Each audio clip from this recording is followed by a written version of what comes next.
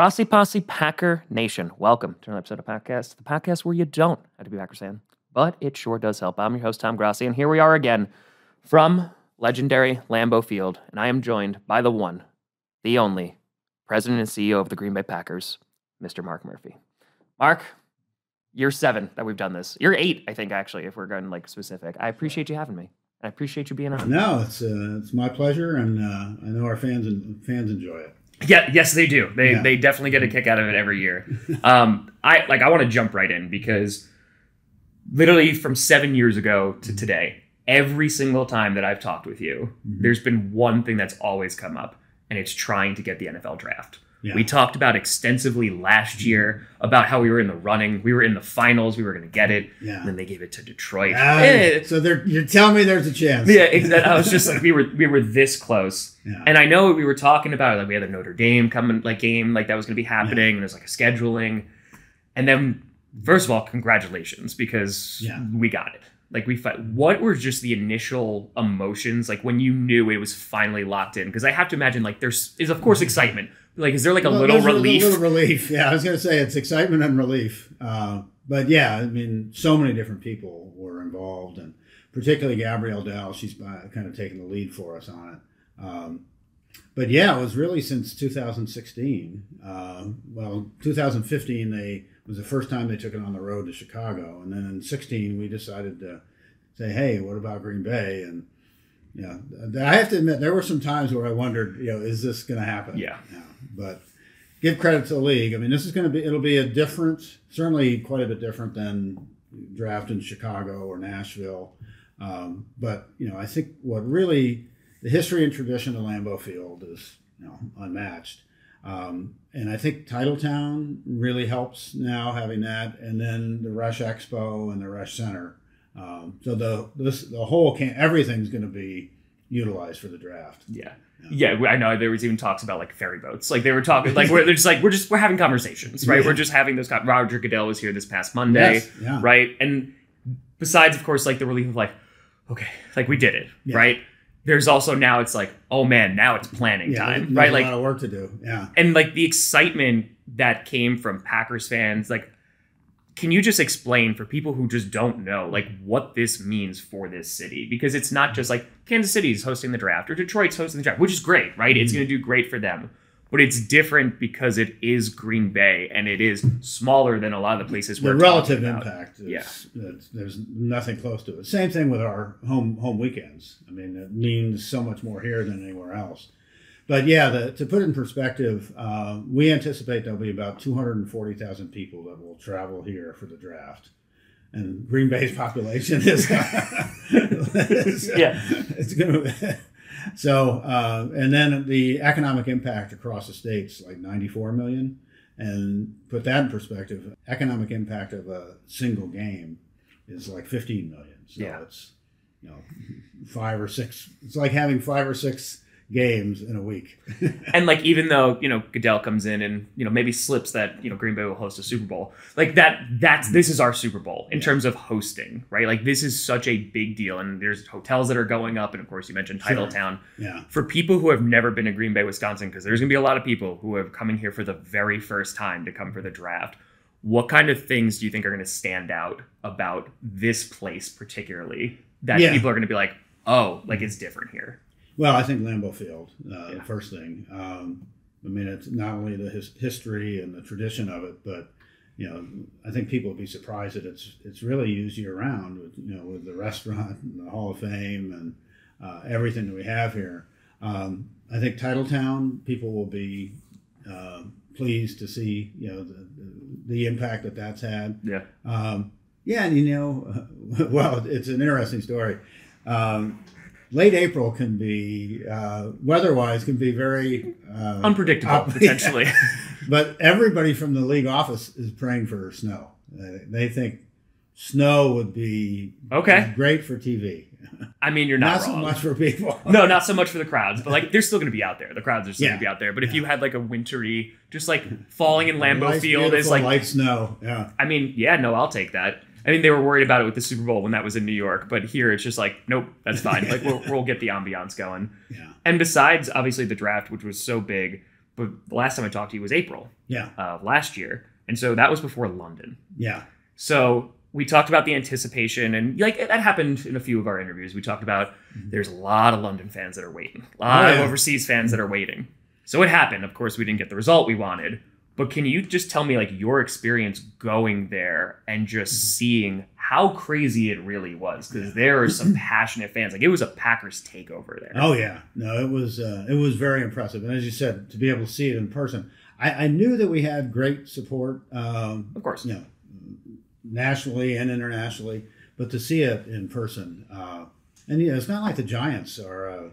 They're a pretty good brand. Yeah, have a great history themselves. But we're very fortunate. I think our ownership structure really lends itself to being excited to support a team like us because it's community owned and you don't have a wealthy owner. Yeah. And we see that. I mean, I think it was.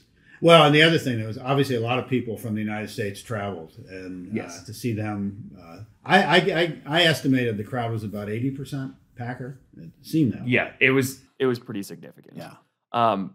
In that but way, you can see why it's such a high priority for the league. The international exposure, and the league's very aggressive and has grown tremendously over the years. But that's a very fertile market that. Could really make a big difference down the road. And again, like we're talking about market just like the NFL, just like there isn't one for football. Sure. But the Packers, like that is already there, right? Yeah. Like that, you're talking about like 80-20. Like I just know personally, like there's so many fans that have been waiting years and years and years. They're like, when are the Packers coming? So when it comes to that, because it's not easy being like an overseas NFL fan. No. If the Packers are on primetime, they're watching those games at 2:00 in the morning.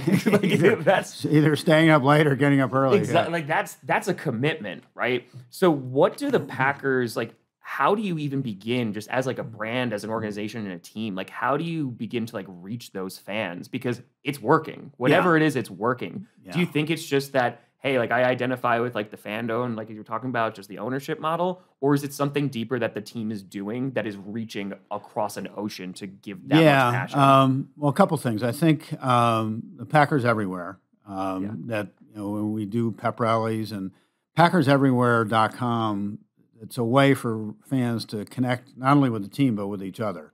And I saw a lot of that when we were in London.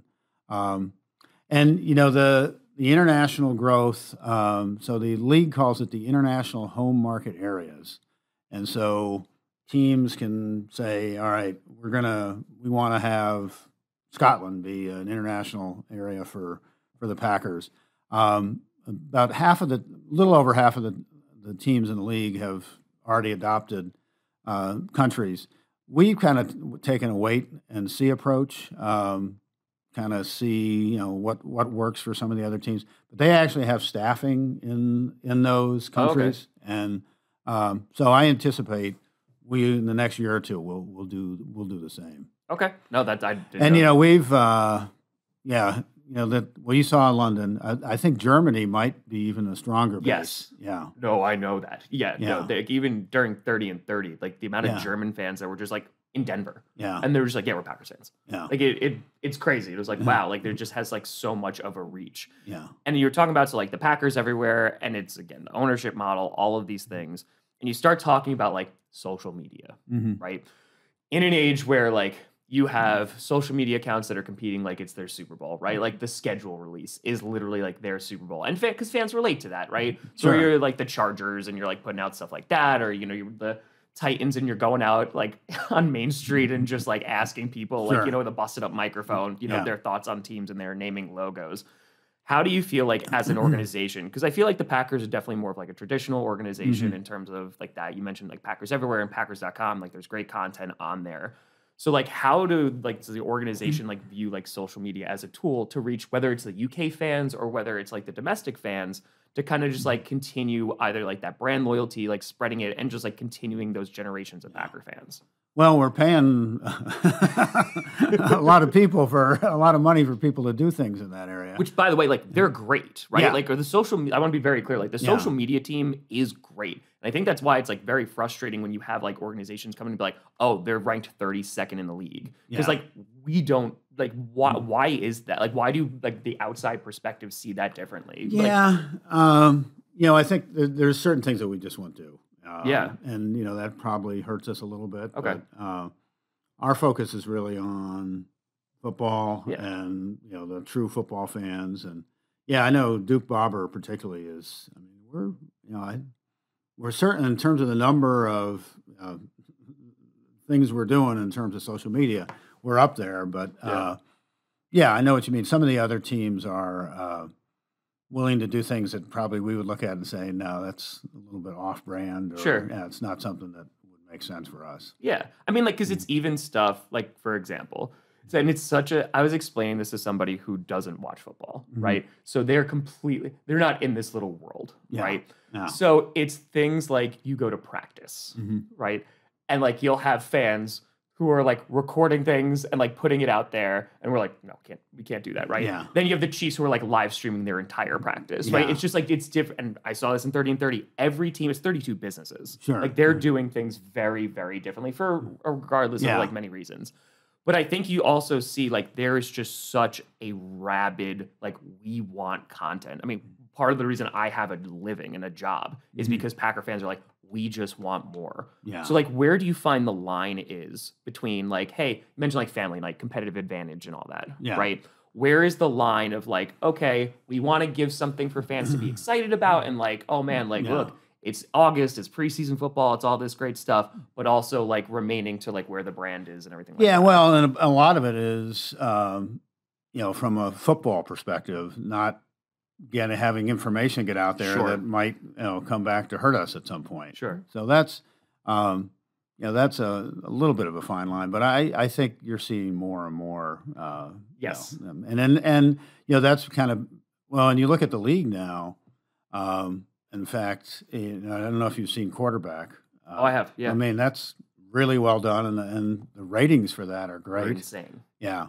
Yes. And so we're looking at maybe doing something along those lines. Of course, we did Legacy, and I think that was well received. I agree. But I think the game itself is obviously continues to be very popular. So along with that, people want they want to get inside the organization. What goes on in the locker room, what goes on in team meeting rooms. Yeah. Yeah. Well, we've got our brand new facility, and we want to open it up, let people see it, but we also feel like there's some things that we're doing there that give us a competitive advantage, and we prefer not to. But that's have other teams be aware of. Sure, and that's the difference, right? Like you and I were just talking about this. Like I go to Dallas, and they're like, "Oh yeah, come in the draft room," and I was like, "We're not supposed to be in here." Like it's like is that like no, like this is not where we're supposed to go. Oh, there's a list of their top top prospects. They have a competition that they have fans come into the draft room on draft night. Yeah. It's like a couple hours before the draft starts. Yeah. And I was like, what? Like for me, like that's insane. Like that's craziness. Yeah. And you talk about kind of just giving fans more and giving them like the exclusive, like the behind the scenes. Like that is just what exists out in the world. And because I think you see other teams do it, when your team's not doing it, they're just like, oh, but I want that. Right? Because Green Bay, like we practice here. Right? Like that's what that is. So unless you're here in Green Bay coming to training camp, or like you're not going to know what it looks like, right? Like you might see a couple clips or things like that, but you're not going to know. So there really is like this fervor and like desire for information. So I have to imagine like it's a little difficult, like as an organization, to be like, okay, like, but where do we put this? Like, where do we do this line? Because like there's sometimes the social like does put out like a clip of like an amazing catch that's made at practice and things like that. Of course, like Evan's taking great pictures. Yeah, but like there's that level. There's still a desire that's like tenfold past that. So like the desire for it seems to be insatiable for correct NFL content. And, I'm happy about that, by the way, because like that helps me out. Sure, but It's always like it's interesting just to see like how different teams do it. And do you think like there are you mentioned like looking into some other things because quarterback is like perfect for the casual fan, right? Yeah. Because because football is an investment of time. If you're a viewer, you're not only investing in the team and the ups and downs of your team, but you are like, all right, like I'm committing 3.5 hours to like, and if I'm just watching one game, 3.5 hours to watch this. There's lots of commercials. Game's confusing at times. You can get up during the commercials, Tom. You don't have to. I'm not allowed to. I'm streaming, so I'm not allowed to, Mark. We don't get up for 3.5 hours. But the point I'm trying to make is that like quarterback reaches those like, oh, people know who casual fans. Yeah, Patrick Mahomes. Like, I can see the entire season play out. Yeah. Do you think the NFL people actually like Kirk Cousins now? That's what I hear. Mark, I'm watching this. I was like, I know what you're trying to do. Like, this is not gonna work. So at that point, like, I think the NFL is going that direction, right? Hard Knocks has existed. I was going to say Hard Knocks. Well, of course, that's been, I don't know, 20 years. It's been around for a bit. Yeah. Right. And like, again, like every year it's like, okay, like there's an excitement for it and like waiting. Of course, this year there's a little more excitement for it, but that's not over there. Another topic. That's a different topic. But the point is that as the league and like other entities start to make more content about the behind the scenes about that, do you see the Packers also following in a similar vein while still keeping true to like the brand and message? Yeah, I think it's a balancing, but yeah, I do see, that I think we'll move a little more in that direction, but we'll never be the leader across the league. Yeah. No, there's a reason the Cowboys are number one in the league in revenue. I mean, yeah. No, that's yeah. I mean, you talk about like, of course, they got a stadium that's rather large, and they sell a lot of standing room only tickets. They do, yes, they 100% do, and it's okay. We won a Super Bowl there, so very fond memories. It pans out. It pans out. Speaking of real quick, I do want to talk about this. So, of course, you had a busy off season. Just a little some stuff going on. That's fine. I didn't take a vacation either. It's all good. So what happened is the first time I talked to you, like we sat down and had like a 90-minute interview, and we went through your time with Washington, and they're driving you around and hiding you from everybody and all that. Yeah. But we also talked about like Brett Favre. You're coming into this position, and you're like, oh yeah, we're trading a Hall of Fame QB. Cool. Yeah. Like that. Thanks everyone. Like this is great. Yeah. And now, like this past offseason, we did the same thing. In terms of just for you, like that beginning experience, and now like this last experience, what kind of like lessons was it like, okay, we dealt with this 20 years ago, or we didn't deal with this 20 years ago, that kind of just like helped navigate through it's a complicated time. Yeah. No, it is. It's interesting you said it. It's really like history repeating itself. It's a bookend, Mark. 15 years. But yeah, no, I think obviously there were differences, because Brett had retired, changed his mind. Yes. And, Aaron was clear that he wanted to keep playing. I think you did learn a lot. At least I did. It was so early in my tenure. It was like, and you realize that when you're dealing with MVP, Super Bowl champion quarterbacks, anything that is said or done becomes a huge story. And so we know it. So I just, and with Aaron, obviously you want to be fair to him. I mean, he's accomplished so much. But just like I think back then, we felt it was time to give Aaron his shot. Similarly, I think, thought number one, the time was right. Jordan was ready, and we needed to know, is he going to be the next, hopefully exactly Super Bowl champion, MVP, Hall of Fame quarterback. History's been on our side for the past like 30 years, so like it does work. And but with Aaron, I think I'm really happy for him. I think obviously, if you haven't watched Hard Knocks yet, he seems to be enjoying himself in New York, and it's kind of a fresh start for him. And and I think Brian did a really good job in negotiating the trade terms, so that we'll see. I think Jordan's ready, and it's been exciting. I think the team, not only the team, but I think I just sense a level of excitement that we haven't had in years. It's like you're reading my notes, Mark, because that was going right into the next question. It's like there's a lot of Jordan Love jerseys around here. There's a lot of Christian Watson jerseys around here. And what strikes me is just like the youth of the team. This is a young football team, but it just feels different. Like walking around, like the level of excitement, like Jordan's coming out for family night to just cheers, Yeah. right? There's like not, because there's a little like, okay, we've gone through like complicated transitions before, but like Yeah. it's cheers, like it's excitement. Yeah. Every time there's a big play, like they're going wild. Yeah. And I think it's like, we don't know what we have, right? It's like, it's an empty box. You're like, well, I don't know what's in the box. It could be something really cool. Yeah. Like, we just don't know. And there's that level of excitement that quite honestly, like we haven't experienced for a really long time. Yeah. I mean, to be very honest, I mean, I was a Packers fan since I was 6 years old. This is only the third time in my life that I've been a Packers fan that there's going to be a new starting quarterback this September. Yeah. Like that's almost unheard of. Yeah. Right. And so to have You know how many that, starting quarterbacks the Indianapolis Colts have had in the last 7 years? 7 now? Seven now? and seven. Like, I think that should be a documentary. That's the next one. Yeah, we're just gonna go back into. Well, apparently Phillip Rivers was almost coming back for the Super Bowl last year, so that would have been a different story.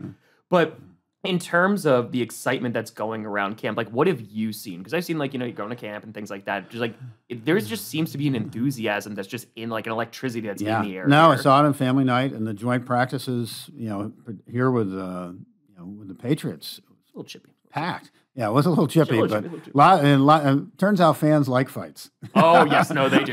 Yes, they do. It's kind of like wrestling. Yes. Or ice hockey. Yeah, exactly. It just puts a little because I think there's also been those narratives about the Packers, right? Where you've had the Lions come out and say it, you had the Jets come out and say it, and like they like drag them into water and all that. They're a finesse team and stuff like that. Like when you see kind of like those fight, like Elton Jenkins getting into fights like in the Bengals, and you're not advocating and being like, yeah, just go out and punch people. But like there is that like, hey, like we're a young, scrappy team, right? And just be like, we kind of need that fire. And I feel like you have that because like you have Jordan, you have AJ, you have Josiah, who are all drafted together, right? Like you have these guys who are coming in together and they're young. We have one receiver who's 25, the rest are under the age of 25. Like this is a young, scrappy group.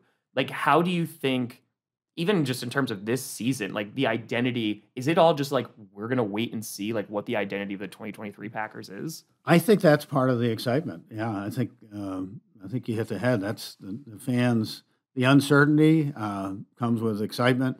I think the other thing I've noticed with our team, I think they have a little bit of a chip on their shoulders in that, we're picked to finish either last in the division or third, and nobody's given us a chance. I think they want to kind of stay under the radar, but prove people wrong. Yeah. I mean, because there's lots of people who are writing them off because we don't have Aaron Rodgers anymore, right? Yeah. But then there's like, oh no, there's talent on this football team, right? Yeah. There's a defense that we've been waiting to take the next step. There is that youth, in which there is that unknown, but there's those flashes that we've just seen a little bit, and it's like, this could be something here. Yeah.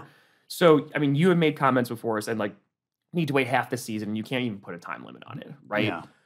In terms of, and this might get a little deep, Okay. in terms of the brand of the Packers, for the past 30 years, the Packers have been known for a lot of things, but there's been two major consistents. It's Hall of Fame amazing quarterback play, and it's winning a lot of football games, right? Like those two things have brought a ton of success, not only to the organization, but to this city, right? Like guys like Brett Favre, Aaron Rodgers, like help get renovations built. Like they help get like these massive projects done because there's so much national attention. Sure. Yeah. And with the Patriots in town, like it just got me kind of thinking, they're going through this weird transitional phase too. And it's not just like they lost Tom Brady. It's like the brand is now different because the Patriots getting all these primetime games, right? Like they're getting, because it's all about Tom Brady. They're in the playoffs every single year. They're winning all this. It helps. I mean, they have a billionaire owner, which definitely helps. But like all these renovations and stuff, they were a national team. And now it's like, well, like not down, but like interest is down. Like they're getting fewer, national primetime games and all that great stuff. Is there ever a thought with the brand of the Packers this past 30 years, they have those two things in common. When it comes to making football decisions, is there kind of like that also business side as well, where it's like, okay, like we need to make sure, especially because it's this city, we just talked about how important the draft is, how every game is important to it.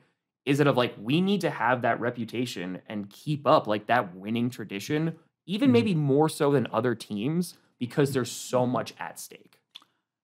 Yeah, I think it's really more, we put all the focus on winning and football. And when you do that, if you have success in the field, we'll do well financially. Yeah. And so I think it's really more driven by football than anything else. And I think I have to give you look at it's kind of unheard of right now across the league. You know, nor you draft a quarterback high, you play him right away. So, and you look at what we did with Aaron and what we did with Jordan. Yep. I think gives them a chance to be successful. Correct. Yeah, because you see it a lot. Talented young quarterback plays right away, loses confidence, and sometimes they never get back. Yeah. So, and there's an old saying in the NFL: the best time to draft a quarterback is when you don't need one. Correct.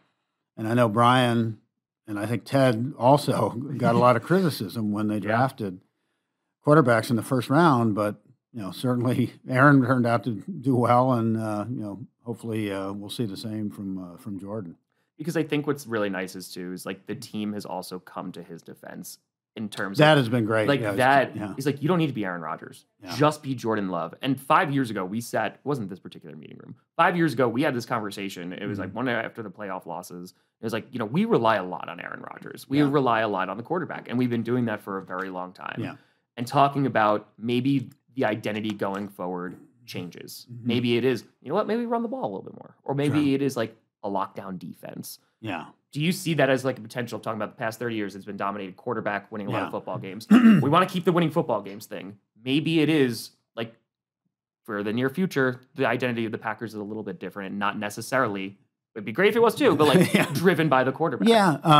I think particularly, in here in Jordan's first year, you might see, and we got a great running game. I mean, with Aaron Jones and A.J. Dillon, and defensively, we've got, I think, 8 first-round draft picks, so we got a lot of talent there. And, so I think it's going to all come together, and we don't need Jordan to play at an MVP level. I think particularly early too. And I remember Aaron's first year; he played well, but I think we were 6-10, and there were some ups and downs, and that's to be expected. And I think we'll see that with Jordan, but I'm pretty confident in the players that we have around him, both on offense and defense, that we'll play well. And I think and you mentioned it, it's been really encouraging to hear some of the comments from players that we've got Jordan's back. We're gonna. No. There's a lot of noise out there, Mark. Like there's a lot of noise, right? Yeah. So when you have a team that can like kind of rally and be like, hey, no, like we got our guy. Like he's our guy. Yeah. Right. And it helps again, like he was drafted. It's a young team. It's that kind of the mentality. And if everyone's like, oh, well, they don't have Aaron Rodgers, they're gonna be bad. It's like, all right, well, we'll just wait. Like we'll wait and see, kind of like everybody else. Yeah. And I think that excitement, you can feel that here. Yeah. Because like if things turn out to be like even good this year, we're like, okay, like that's where that's where we're gonna be. And then next offseason, there's like those are big decisions. So hopefully have 2 first-round picks, right? 2 first-round picks, 65%. You'll have 2 first-round picks, and then it's like, okay, we'll have more money. Like we'll kind of be in like a different position. And sure, it's exciting times here in Green Bay. No, it's and obviously it's a phenomenal run that Aaron had, and it's pretty extraordinary to play 18 years for one team. And then still play. It's incredible. Yeah. And like as you said, like he'll be back. You know what I mean? Like he'll be back and like whole line thing. Similar, the same thing with Favre. We knew, exactly. Although I tell you, they make their way home when he went to the Vikings. He ended up going to the Vikings, and I'll never forget when he ran out on the field in a Viking uniform. Oh, I know. First game here. Oh, I know. That was. It was tough to swallow. Yeah. He went to the Jets, and like I live in New York, so like I had to see that, and I was like, ugh, okay. I had to see it again too, so I'm like, all right, whatever. It is what it is. When he went to the Vikings, I was like, yeah, no, this is different. I mean, if Aaron ends up going to the Vikings, Mark, like we talk about history repeating ourselves. Like let's avoid that one. Let's avoid that one. Yeah. I wanted to wrap up real quick. Sure. And so I'm staying at a local house. Like I'm staying at one of the Airbnbs. I never pull out my phone during an interview, but. This is hanging in the bathroom of the Airbnb. And I think it just like is Green Bay. Yeah. So it's an article written from 1956. Okay. Wow. And like it's a whole big article, whatever. Mm-hmm. But at the very end, it says, over a period of 30 odd years, the Packers have demonstrated that a team from a comparatively small city can compete with the big cities of the nation with the fanatic support of loyal fans. After overcoming all the difficulties that have come their way, it is now a certainty that there will always be a Green Bay Packers in Major League Football. the next 30 years of the Green Bay Packers. We talked about how it's been quarterbacks, it's been winning football games, and we hope to just continue that tradition and do that. But I just want to thank you because we've talked about Bob Harlan on this show. We've talked about people who have supported, all of this. But like during your tenure as as we're getting there and you got the draft, that has continued, right? And so thank you for that because that's been amazing. But the next 30 years of Packers football, if you're looking ahead, right, we're looking past just this season, what do you see for the brand of the Green Bay Packers? Is it just continuing to adapt and win football games? And how could you see it potentially transform? No, it's a very big question. Yeah. Well, first of all, from a league perspective, gosh, we've got long-term collective bargaining agreement, long-term TV deals. So I think the league is going to continue to be very strong. The national revenue, which is crucial for a smaller market like us, I feel very good about. Now, 30 years is way out there. It's a long time. I can go 5 to 10. We're going to be very good. But it's just that this is a special place, and we're going to continue to be very competitive. I think I don't know if you've seen the new facility we have. I think that sets us up for the next 10 to 15 years. There's some things there that I think give us competitive advantages over other teams. And the organization is really set up to win. I mean, that's our main purpose and goal. And we don't have an owner who's looking to make a profit or sell the team for $6.05 billion. So I'm very confident we'll continue to be not only competitive, but one of the best franchises in the league. Mark, as always, I appreciate your time. Yeah, thank you, Tom. Thanks for all this. And as always, go Pack, go.